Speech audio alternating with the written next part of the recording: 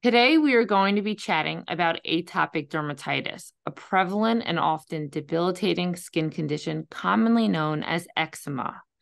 To discuss this topic in detail, I'm extremely honored to host Dr. Emma Guttman, a leading authority in the field of atopic dermatitis. Dr. Guttman currently serves as the chair of the Department of Dermatology at Mount Sinai, and her groundbreaking research is redefining our understanding of this prevalent skin disorder. Her work focuses on developing new biomarkers for atopic dermatitis and exploring targeted therapeutics that could revolutionize treatment options. She has made important discoveries concerning the immunologic basis of the disease, thus enriching the scientific understanding of its pathophysiology. Her pioneering research is currently examining multiple targeted therapeutics that aim at Th2, Th22, Th17, IL-23 axis, offering hope for countless sufferers of atopic dermatitis. So, Dr. Guttman, super excited to be chatting with you today. Welcome. And obviously, if I missed anything, feel free to fill it in. And thank you for being here. Sure, my pleasure. Excited to be here with you. Dr. Guttman, could you please provide a brief overview of what atopic dermatitis or eczema is and why it's a significant concern in dermatology today? Sure. So, atopic dermatitis has multiple flavors, like I like to call it. For some patients, it just means a little bit dry skin, itchy skin, not that bothersome, particularly when they have not so extensive body surface area involved. But for some patients, it's highly bothersome with multiple areas involved, oozing, extremely itchy. It bothers their sleep, their performance at school, at work, and so on. So we have patients with mild disease and a more limited involvement, but we have also many patients that have a moderate to severe disease, and that's really debilitating and really interferes with all the aspects of their life. With that being said, I'm not taking away from those with more limited disease, because you can have 2 lesions, but they are very bothersome, and keep you up at night and so on. Yeah, I heard that. I always thought this was like a really interesting fact about atopic dermatitis, that it keeps children up at night because they're scratching and itchy, that it could actually lead to problems at school or with learning because they're not getting enough adequate sleep. Absolutely. Yeah. So you're in the forefront of research in the field. How have things evolved in understanding the pathogenesis and the treatment of the chronic condition? Yeah, so atopic dermatitis treatments really evolved since I started my career in atopic dermatitis. And at that time, I think there was still the debate whether it's a barrier disease or an immune disease. And, it's a debate that it's a little bit futile because at the end they work together. And now we know that we need to target the immune molecules to really make a difference in this disease. And then the barrier defect hopefully will normalize. There were some trials with agents targeting primarily the barrier, and they failed. So that's not working primarily. Maybe it will work in the future for prevention, but not for primary treatment. I think for a while we did not have good treatments, particularly that we didn't know what is the primary cause. When you do not know, pharma companies didn't know if they should go after the barrier or the immune abnormalities. But once it became evident that you have to target the immune abnormalities and which ones, now we have better and better treatments. We have some that already are approved, some more specific, some a little bit more broad, and more are coming, both biologics that are injectables and systemic oral molecules. And also in the topical realm, we now have amazing new topicals that also are coming into the field. So our patients and our physicians will have options, which is amazing. Yes, and you mentioned biologics. So at what point do you initiate biologic therapy, and what kind of patients require them? Yeah, so, I usually know which patient is a candidate for systemics, not necessarily for biologics, but the patient that is a candidate for systemic is a patient that tried topicals. Topicals did not alleviate their concerns, did not bring better sleep, better functioning, and still they have extensive body surface areas involved. So that will be a candidate for systemic medication for me. And then I have a discussion with the patient to see what they want to do. If they want to go for a biologic, an injection, or a small molecule, an oral medication, each one has their pluses, their minuses, and it's always a discussion with the patient. Are there any diseases that you should avoid initiating biologic therapy in, and how do you manage a patient like that? Yes, so fortunately, the biologics we have in atopic dermatitis right now are super safe. They also largely do not interact with other drugs, so we can definitely initiate them. We even can initiate them in children. And that's important because a large portion of our patient population are children. For example, myself, even though I'm not a pediatric dermatologist, I do see about a third of my patient population is pediatric. So many children, and in children we think a million times, right, if we should put a patient on the drug or not. So we definitely need a systemic treatment that is very safe in children. And in adults, we always try for safety. But no, there are no contraindications of initiating it. And it's patient preference, what they want to do. Could you tell us a little bit more about what is coming in the pipeline, including the JAK inhibitors, abrocitinib and upadacitinib? I actually just wrote a paper on JAK inhibitors for atopic dermatitis. So I would love to hear from your point of view, and because you have such in-depth research, what's coming. Of course. So, atopic dermatitis is a heterogeneous disease that has multiple phenotypes based on ethnicity, age, IgE, and others. And it is important to consider these when we put a patient on a drug, for example.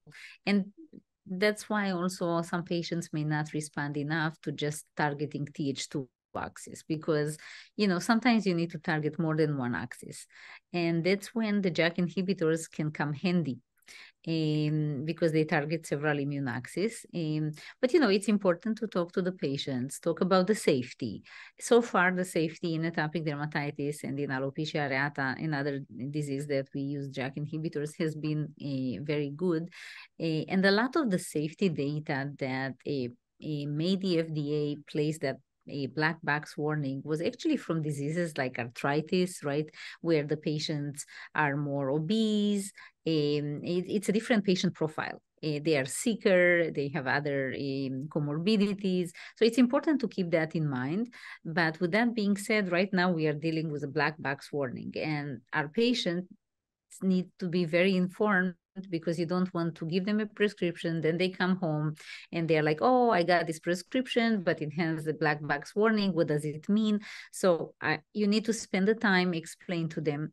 I think these are good drugs. They have their caveats, they have their limitations, and it's important that the patient is well informed and it takes an informed decision. Have you ever found that after explaining the black box warning to them and the risk for infections, mortality, malignancy, thrombosis, although all those things are obviously rare, have you ever found that they decide that they don't want to go forward with this medication? Yeah, once in a while it happens, and it's important to go over everything. And it's also important to go over the idea that and JAK inhibitors, that's a plus, that you can stop and restart them at any time, right? So it's not that you need to take them for life. If at some point you want to put the patient on something else, you can. But right now, for some patients, particularly those that may not have responded enough to some biologics, we don't have as many options. So sometimes I tell them, listen, for now, let's do this. In the future, we can find other treatments for you. Do you think we'll ever get to the point where, like, we know atopic dermatitis has a lot of variability amongst patients. Do you think we'll ever get to the point where we can either do a test or like a molecular test to like differentiate which patient would be more responsive to this biologic versus another biologic? I'm particularly passionate about this because that's a large focus of my lab. And yes, I do think that in the future, we'll have personalized medicine in dermatology in general, and maybe atopic dermatitis, and we'll be able to tell ahead of time, saving time for the patient and for the insurance company, saving money, because right now it's trial and error. So I think that should be our future goal, like in cancer. Yeah, and it's more selective. So usually if you're more selective, you get probably less side effects, I could imagine. Exactly. Do you think that racial backgrounds play a significant role in the treatment response and the outcomes of atopic derm? It plays some role. For example, Asians have higher Th17 activation. African Americans also will have more lichenified lesions with more Th22 activation. So it's important to know these when we are thinking about patient treatments. So we know that like biologics are, as you mentioned, very costly to the insurance companies. Do you think that as more options come to market, as well as biosimilars, that this will drive the cost down and make treatments more accessible to more people? Definitely. I think eventually, up to a point, it's expensive to manufacture biologics. There are a lot of arms involved, but maybe over time, we can have it cheaper, hopefully. And, I've heard that, or I've also seen it, that if you put a patient on dupilumab, say, that their side effects could actually decrease over time. Mm-hmm. What is the physiology behind that? You would think, I mean, is it obviously the immune response is changing over time? Yeah, so usually dupilumab doesn't have really side effects besides the eye manifestation. So we see the eye manifestation in, like, I would say, give or take 15% of the patients. The majority are milder. We do see also some psoriasiform rashes or joint pain, much more rare. I wouldn't say they decrease over time. I would say that, in fact, some patients you'll have the psoriasiform rashes actually come later. What will disappear sometimes over time is the eye manifestations, sometimes.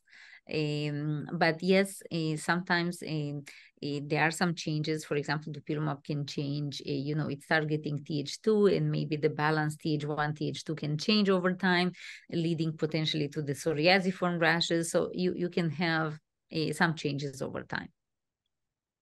So I want to go back a little bit to your research because that's really where your passion is. Can you talk to us a little bit about what you're working on right now? And, I mentioned earlier in your introduction about the different pathways where you're focused on. I would just love to hear more and share that with the audience.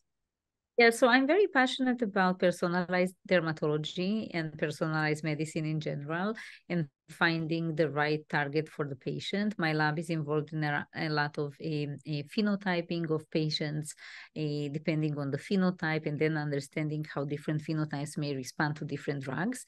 Both in atopic dermatitis, and recently also we are doing the same in alopecia areata, also a disease that I got interested by Alliance because it's a disease that has a lot of association to atopy. And also it seems that there are different phenotypes, the ones with atopy and alopecia areata without atopy. And so you mentioned personalized medicine. How do you envision this? Yeah, so I envision biomarkers that can tell us which patient may respond better to a drug, and maybe in the future this will become available not only in a research lab like ours, but for the general public. I can see how that may happen. And that will be like through a tape strip that you put on and you see how they respond? Yeah, ideally through something minimally invasive. So a tape strip, a blood assay. I don't see how this will be feasible through biopsies because you'll not be able to convince patients to do that. Yeah. Right. Are you concerned about any long-term consequences of being on biologics? Do you think we have enough data to really say whether they're safe or not? That's a great question. I think we learned from the psoriasis arena, and already we have like a 10-year experience with dupilumab that biologics are safer than our previous immune suppressant medications like cyclosporin, methotrexate, Imuran. So that's good news. Of course, we need to gather long-term safety data, but it seems that we are on a good path to much better safety compared to the older drugs. When you start a patient on biologics, do you tell them like, oh, you're going to be on this for 6 months, or this is a lifetime medication? That's an excellent question. It's important to tell them that eczema is a chronic disease similar to psoriasis and other diseases, because all of us would want a magic wand, yes, we touch you and nothing, you'll have nothing in the future. But unfortunately, we are not there yet. I think there will be drugs that may switch the disease around, like I like to call it, but we are not yet there. And what's your take on biosimilars? I mentioned it, they're starting to be used in psoriasis. What about their use in atopic derm? Right. In atopic derm, we fortunately or not fortunately, we don't have it yet. I heard from my colleagues in psoriasis that they are not always great. Sometimes they don't show the same efficacy like the original drug. So to be truthful, I'm a little bit worried about that. And I heard it from quite a few of them. So we'll see. I'm not a great believer that they are exactly the same. I know they are cheaper, but likely they are not the same. Yeah, they're supposed to be very similar, a similar molecule, but obviously it can't be the exact replica of it. So we don't know if it can tweak things in the same way. I don't have experience myself, but I heard from my psoriasis colleagues that we're not so thrilled about some of them. So you recently assumed the role of the chair of the Department of Dermatology at Mount Sinai. How do you see your role impacting the field? Yeah, no, that's a great question. So, I like to think that I think it's very important to educate the next generation. I'm very passionate about that, mentorship, and mentorship both clinically and research. Not everybody needs to be researchers. I think, though, people need to be exposed to cutting edge technologies and cutting edge research, understand what it means, and definitely be exposed to cutting edge treatments. So one thing that I'm very passionate about, my residents know that they're exposed to really cutting edge treatments, the best treatments in the area and so on, and so that they can use it. Not always it's possible. Imagine a resident that is in a residency program when these biologics or new molecules are not utilized. So it's hard for them to start utilizing it unless they do a really big effort. They go to some elective elsewhere. If you don't feel in your hands that you are comfortable, you don't use it. I see that I get a lot of referrals from physicians, even young physicians, that are not utilizing them because they don't feel comfortable. Right. You have to feel confident in order to prescribe it and talk about it and educate about it. Yeah. And Exactly. lastly, what is the next big step in atopic dermatitis research, and what can we look forward to in terms of treatment and understanding in the coming years? Because I know you play a very big role in this. So it's a great question. For me, I'm really excited about molecules that are potentially modifying the disease course. Like, for example, the OX40 pathway seems to be such drugs. There was a hint in phase 2, the OX40 antagonist, that maybe when you stop them, the disease doesn't come back for a while. So I think that's the next big step, because patients at the end, like you mentioned, they want to stop the drugs at some point. They don't want a drug for life. So you believe with the OX40 pathway, it can actually alter the course of the chronic condition.